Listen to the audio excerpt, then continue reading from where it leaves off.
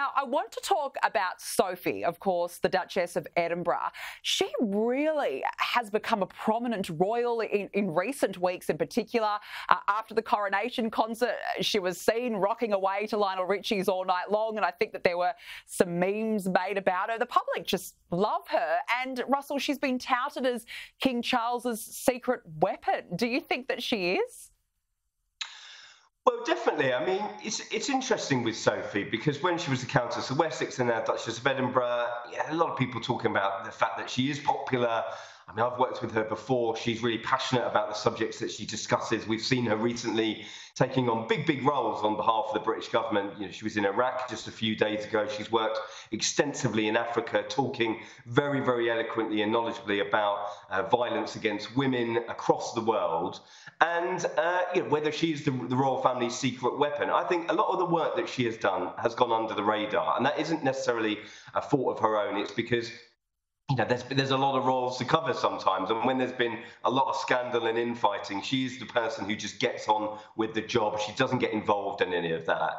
And I think that's when we're talking about a slimmed down monarchy, she's definitely going to be an asset. So moving forward, people love seeing her getting up and dance at the coronation. That showed a different side to her. We certainly don't see that a lot of the royals. So I think that she's definitely not necessarily a secret weapon, but she can definitely be a force for good for the future for the family. Why do you think she's been so under the radar until now? Well, again, I think it's you look at the last few years, and there's definitely been a lot going on in Royal Land, hasn't there? Where we've had the unfortunate passing of the Queen, we've had the coronation, but the wider scandal of the family in terms of Prince Andrew, that's taken up a lot of press coverage. The Harry and Meghan situation has seemed to rumble on for years now, and whenever they make a noise across the pond, then it gets picked up. And as I said, she's the person who sort of just gets on with the job. There's no airs and graces about it. She does the job diligently, and I'm sure the charities and organisations she works with are pretty appreciative of that fact as well. Just finally, some pictures have emerged of Prince Andrew. He got stuck behind a dog walker as he was driving into Windsor. We've got some pictures of it. He looks like he's having the time of his life. He thought it was hilarious when this dog walker, Russell, she was just firmly focused on that walk.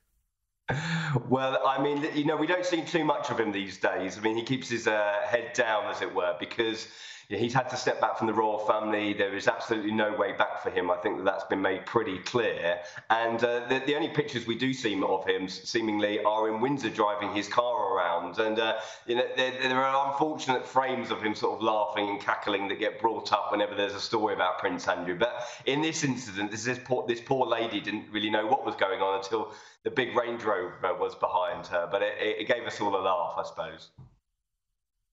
Yeah, it certainly did, and probably some better photos of Prince Andrew for once in recent years. Russell Myers, lovely to speak with you. Thank you so much for joining us on the show tonight. Thanks very much. My pleasure.